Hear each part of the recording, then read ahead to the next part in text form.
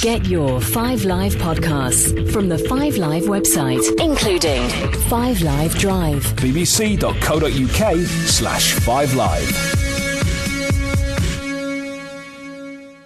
Hi, welcome to 5 Live Drive's Story of the Day. And British Airways cabin crew, who are members of the Unite Union, have voted overwhelmingly in favour of industrial action.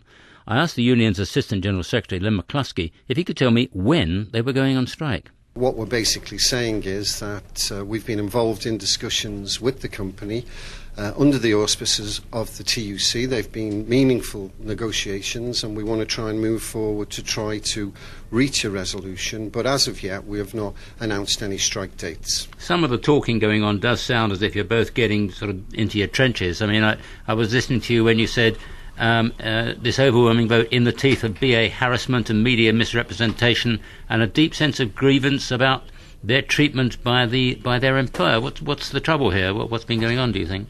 Well, of course, the situation is that our members' vote has come against the backdrop of intimidation and bullying by the company, not only in terms of trying to pressurise workers to vote no and not to take strike action, but threatening to withdraw their staff travel, also trying to put together a strike-breaking crew. All of this has built up an enormous amount of pressure amongst our members. We've had some members of the pilots, not all of them, majority of pilots are conducting themselves in their normal professional manner, but many of them are behaving in an intimidatory and bullying fashion, and it's against that backdrop that our members have still voted by 81% for strike action. Now that demonstrates a deep sense of grievance, and what we're saying to the company is not that we want to retrench into our position. We're saying to the company they need to recognise that they've lost the trust of their cabin crew, and we need to sit around the table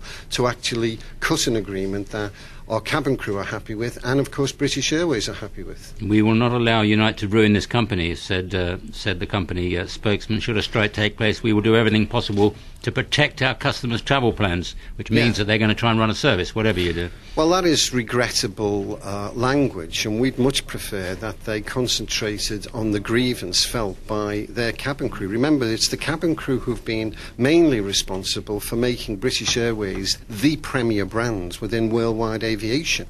Now, there's something wrong when in 2 ballots that crew vote by 90% and now 81% to take strike action. There's clearly something wrong. So we're saying to British Airways, please wake up, smell the coffee. This can only be maybe resolved. Your members, though, should wake up and smell the coffee. You paid more than the others, and you can't go on being with that situation. Well, that's part of the misrepresentation of the media, Peter, because of course it is, and I'm not going to apologise for our members' paying conditions. The truth of the matter is your listeners need to understand that if they join a union, it's a fact that wherever they work, they'll be on better paying conditions. What we need to do is to make certain that British Airways sit down with us, and our position is crystal clear. This can only be resolved through negotiation, not through litigation, and not through intimidation. Well, you say, you talked about paying conditions. Average total pay for cabin crew, BA 29,000, EasyJet 20,000, BMI 18,000, Virgin 14,000. They're the facts. Well, I don't think they are the facts, but Peter, I've just indicated to you, I'm not going to apologise for the good paying conditions that our members have. You can't carry on affording it, mate. That's the problem, isn't it? I mean, but the reality is that Unite has some 30,000 members in British Airways in different sections. We understand the company is in some difficulties, and all of our members, including cabin crew, want to make their contribution. We're happy to make our contribution, and we've been trying to do that now for a considerable number of months.